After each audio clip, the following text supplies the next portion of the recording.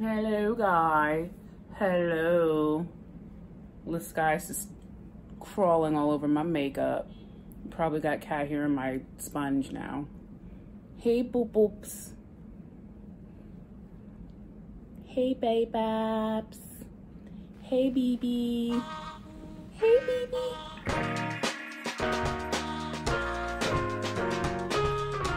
Hello, friends. It's Urban Eve. I'm here to do a review of new Juvia'S Place makeup that I received a few days ago. I got this from the Black Friday sale, which was just pretty much irresistible. Like, I was on the page a few times and I was just like, no.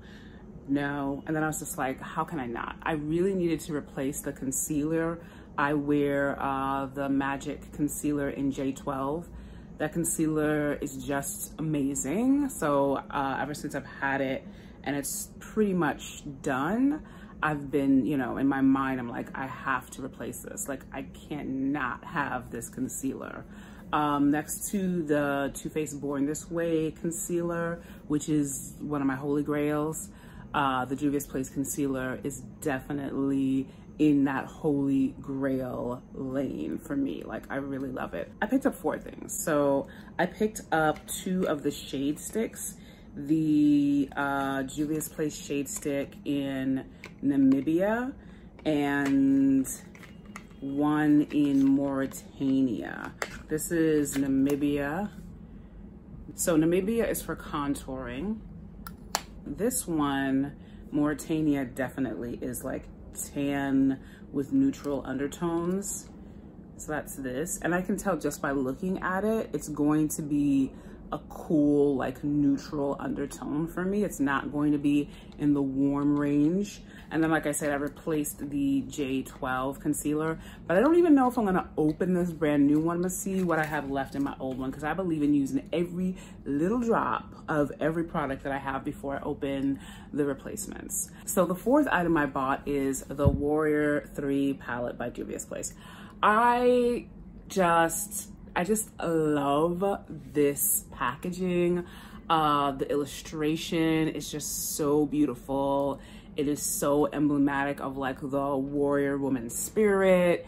It reminds me of the Dora Milaje from Black Panther, and I love it. It's just beautiful. It's just everything that I have always loved about the Juvia'S Place packaging and the illustration and just the general like vibe of it. This is my 7th Juvia'S Place eyeshadow palette. So I feel like I've seen this color and this color, maybe even this color in some of their other palettes, but not in this color story. So I'm still really excited to use it. I'm not really sure whether any of these colors are good for a transition. So I might have to go into another palette to put in a transition color, but I will be using this palette to create an eye look today. And I'm gonna start doing that right now. So for my transition color, I'm going to take this shade from the Natasha Denona nude mini nude palette and just go into my crease. I've already prepped my eyes with the Too Faced concealer in Maple just to give it a base.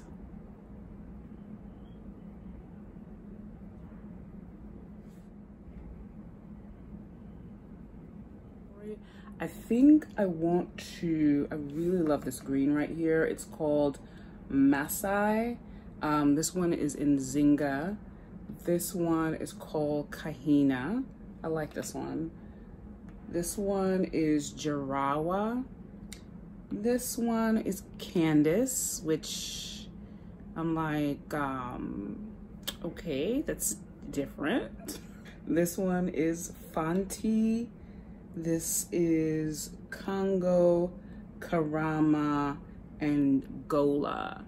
Not sure where Candace fits in here, but Candace is a very beautiful, very deep, pigmented looking purple. I'm gonna start with this, like just above my crease, like in my crease and just above my crease. Okay, here we go. We're just gonna do it.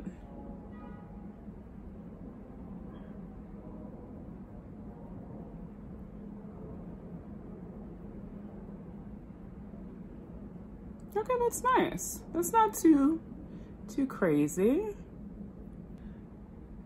It's kind of like a rusty,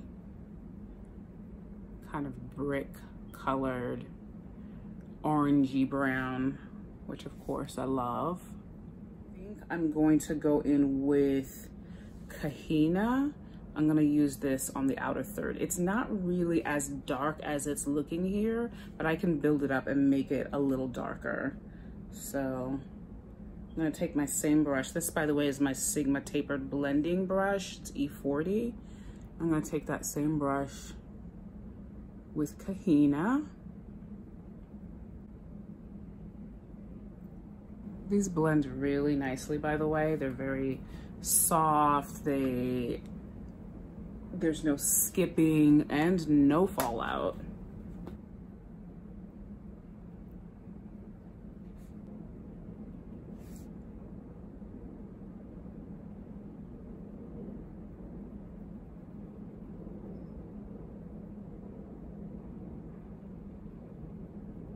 So as you can see, it's not really that much darker. It's a little bit, but it's not like excessively darker in the outer third. So it's not like an extreme shift from dark to light is all I'm saying. I'm gonna take Fonty and put it up here in above my crease. See what that looks like. I'm gonna use a fluffy brush.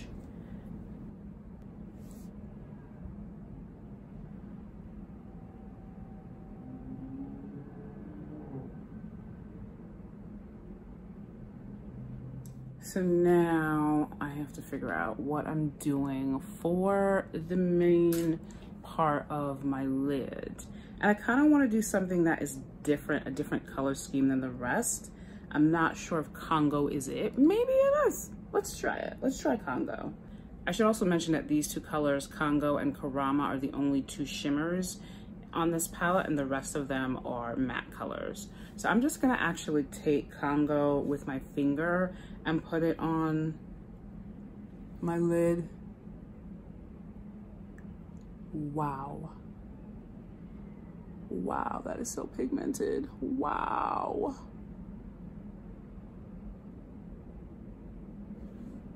So pretty.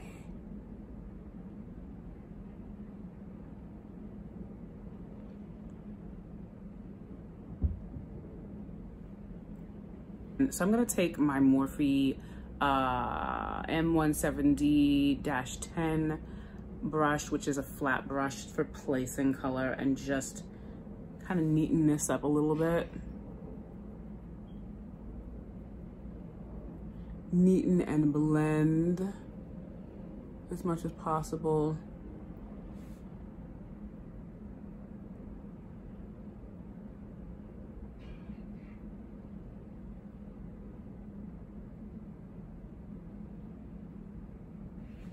So I also went in with this color Gola and put it on the inner part of the eye just to give the shimmer color a bit of a base. I probably should have put that on first. I'm gonna do that first on this eye.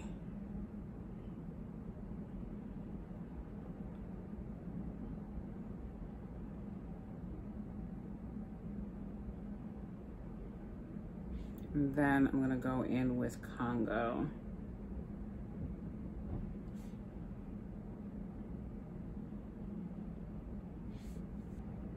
It's kind of a baby blue. It's not necessarily my favorite blue on me, but it is really pretty. So there is some fallout with the shimmer shade Congo.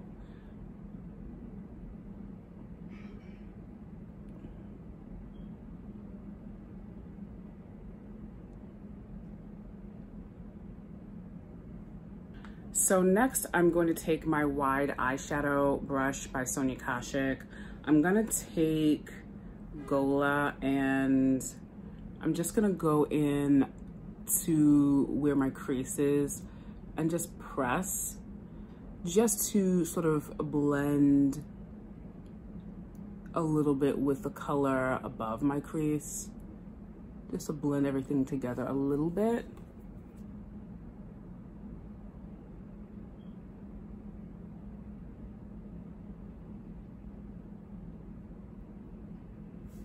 I'm actually gonna go in with my finger with Congo again because I don't want to lose the sparkle of that shade. I want that to pop.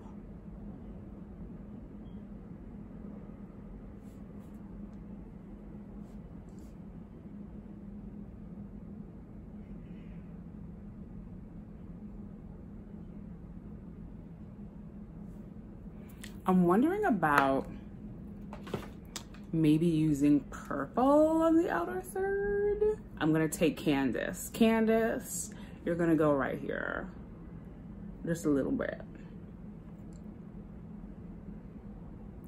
Whew, that's vibrant. My God. Okay, here we go.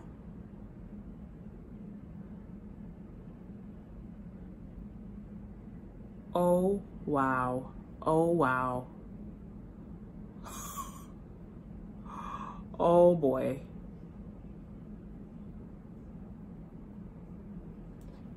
Super pretty though.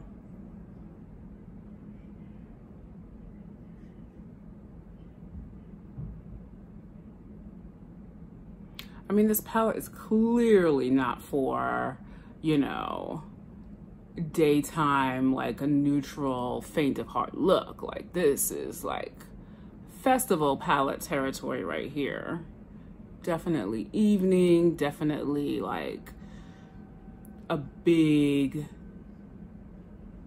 pigmented, colorful, deep, robust look. I think the purple, the purple contrast with the blue, it really makes the look a lot more cohesive, and it just makes it make more sense for me. Again, I'm gonna go in with the blue. I really kind of want to be strategic with the way that this blue stands out. I don't want it to disappear, and I don't want it to be too much either. But I do feel like I want to put something in the inner corner of my eye. Yeah.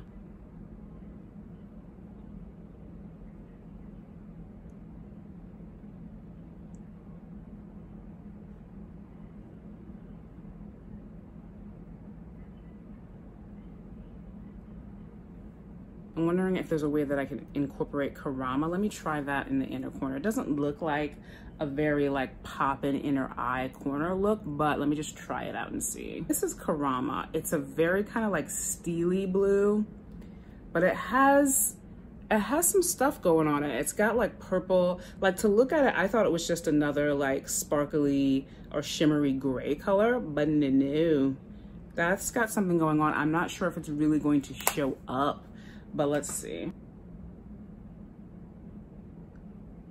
Oh, it's not bad.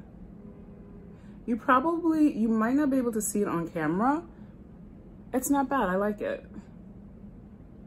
I think it finishes the inner eye corner well. It may not pop a lot. Kind of gets mixed in with the Congo, but you can kind of see it right here as compared to this one. I like it.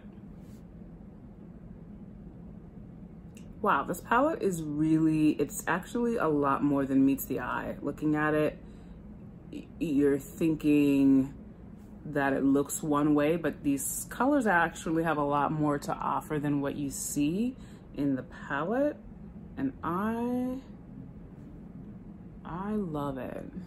So remember how I said Mauritania had a neutral undertone? So it's for tan skin with a neutral golden undertone, which is new for me. So let's see what that looks like. I'm just gonna go in light for the initial application. And I'm using a flat top foundation brush by Sonia Kashuk.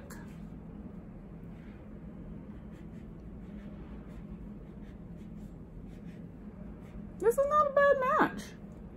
I see the golden neutral undertone. I see that.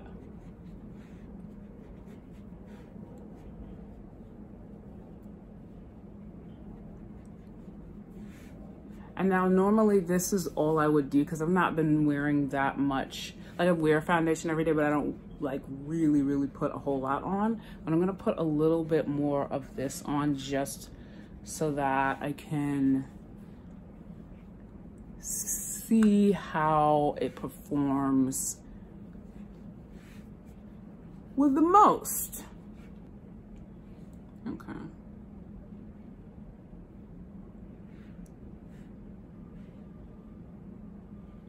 I'll put leftover on my forehead. I don't really put foundation on my forehead anymore either.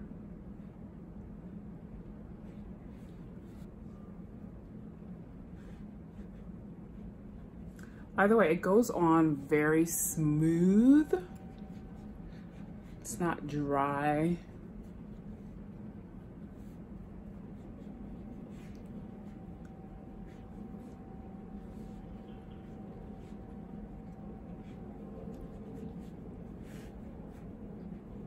And the finish is pretty velvety.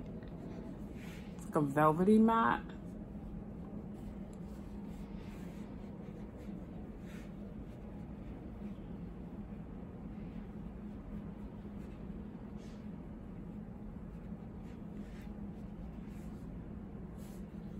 And so now I'm actually gonna go in with concealer before I go in with the contour.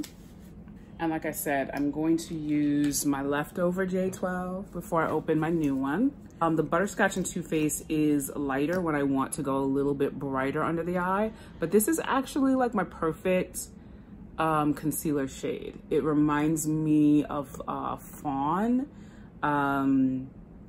the LA Girl concealer. These are my three concealers that I love. This concealer by Juvia'S, the Butterscotch in Too Faced, and Fawn by LA Girl. It's really good to have a few favorite different concealers in different price ranges, because if I don't want to spend a whole lot of dough, I can just go to the drugstore and get LA Girl concealer. It's affordable and it works and I love it. And then Juvia'S is like the next tier, and then Born This Way is like the most expensive, but they're all great and I love them all. So I'm gonna go in with a dose of colors, blending sponge.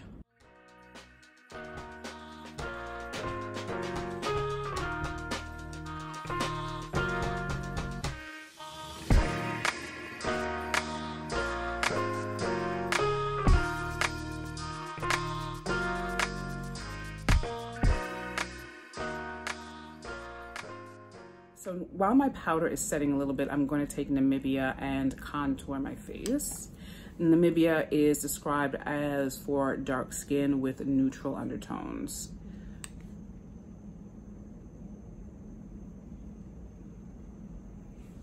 I love it already. Yes, because it's not heavy, and I'm super paranoid about going too heavy with contour and blush. So this I can always build up, but because it has neutral undertones, I just feel like it's not gonna be overboard.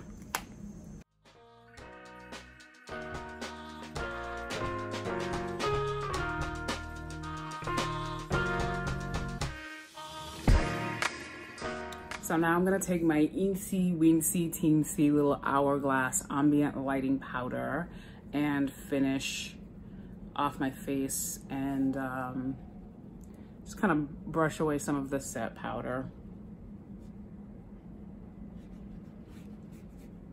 I'm gonna go back in with Namibia and do just a little bit more contour. I think it could show up just a little bit more.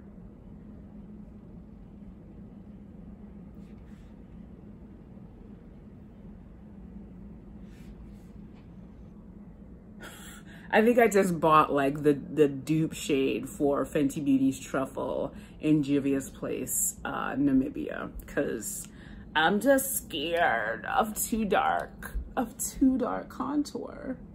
So that's basically the same thing. It's basically the same.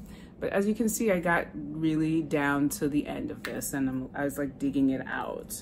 So by the way, the Juvia's Place shade sticks are still on sale. They are $8, so they're half price. They were $16 and now they're $8. So, you know, if you're curious at all, grab them while you can.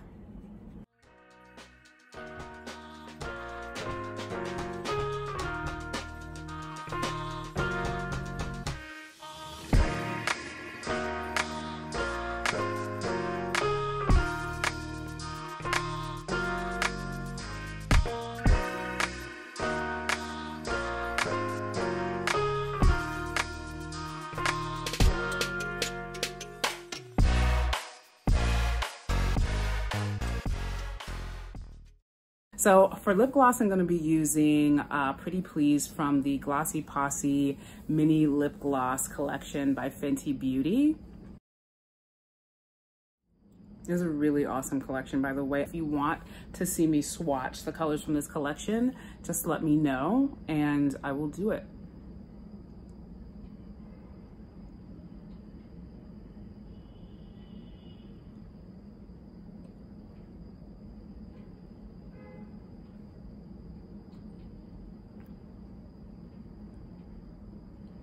I'm going to set my face with Slay the Season Matte Finish Setting Spray by NYX. It's the regular NYX Matte Finish Setting Spray, but this one says Slay the Season on it, and it's got this cool thing that's just, it's like cardboard wrapped around the usual bottle.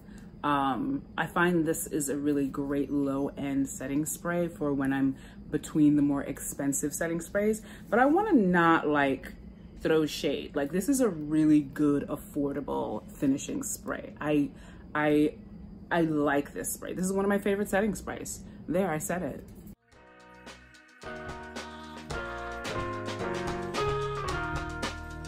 Okay, so I am back. And these are my thoughts about the Juvia's Place products that I just received. The shade stick, I love it. I mean, what's not to love about this? It's pretty much a dead match for me. It is on the neutral side, but the neutral golden element of it is quite nice. I actually, you know how I like to be on the more warmer shade of foundation for my skin. And, you know, I've been matched with neutral. I've been matched with golden. The first foundation stick I ever used was by Anastasia Beverly Hills, and it was called Golden, Cool Golden, I think it was called. So it, again, that combination of like neutral and warm really works well for me, and I really like it. And this color, again, just to remind you, is Mauritania. This is the shade stick of Juvia's Place that I'm wearing. Now, the color that I picked for a contour doesn't really show up that much, but neither did Truffle in Fenty, which I used for contour as well. So that might be a good thing for me. I don't like a whole lot of, I don't want it to look obvious. So I think that I still have to find a color for contour that shows up a little bit more than this, that I feel comfortable with. The application of the shade sticks, again, it's a creamy formula. It kind of just glides right on. It blends really well.